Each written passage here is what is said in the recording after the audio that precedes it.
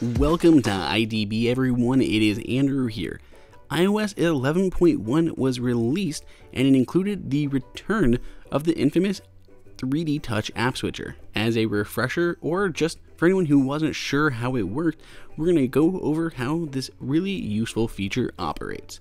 Now there are two main things you can do with the app switcher, or this 3D touch action, is invoke the full app switcher itself, which allows you to go back between all of your different open application, or simply jump between your last used application. Both are invoked in nearly the same way, with jumping to the previous app going from all the way left to right, whereas the app switcher is only about halfway. To do it, simply 3D touch on that left side of your display and push in.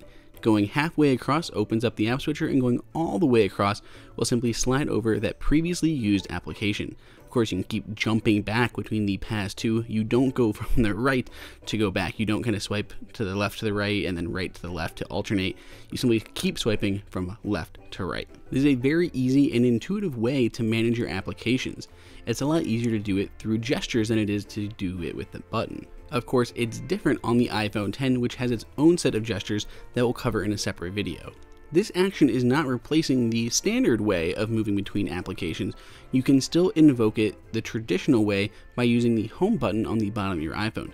Double click that and it opens the app switcher. Of course, there's no way to go directly to your previous application using the home button, but it is still a very valid way to jump between your applications if you don't want to use this 3D touch gesture, or if you happen to have a phone that does not support 3D touch. When iOS 11 removed this 3D touch app switcher, people were admittedly a little upset with Apple, so it is nice to see the return of this extremely useful and powerful feature. Let us know down in the comments how excited you are that this feature is back and what other things you'd like to see.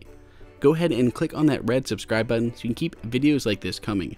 Otherwise, give us a thumbs up, and until next time, this is Andrew for IDB.